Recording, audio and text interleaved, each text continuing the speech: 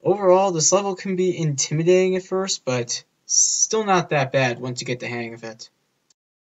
As a result, this place gets a 4 out of 10.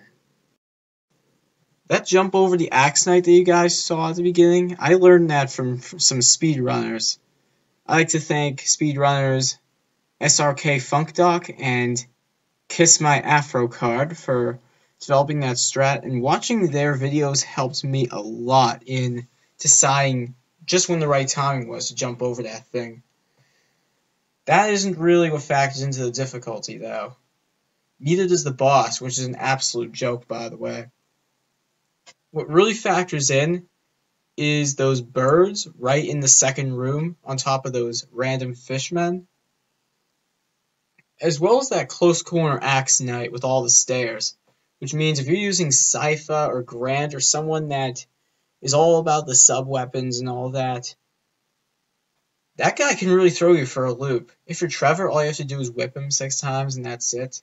But the stairs can sort of make me claustrophobic sometimes.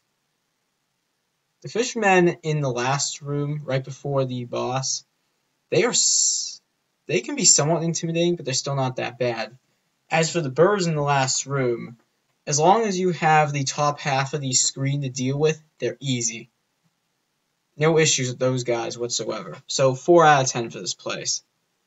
Next up is the castle courtyard. Hopefully I should have that up by tonight as well, so stay tuned for that.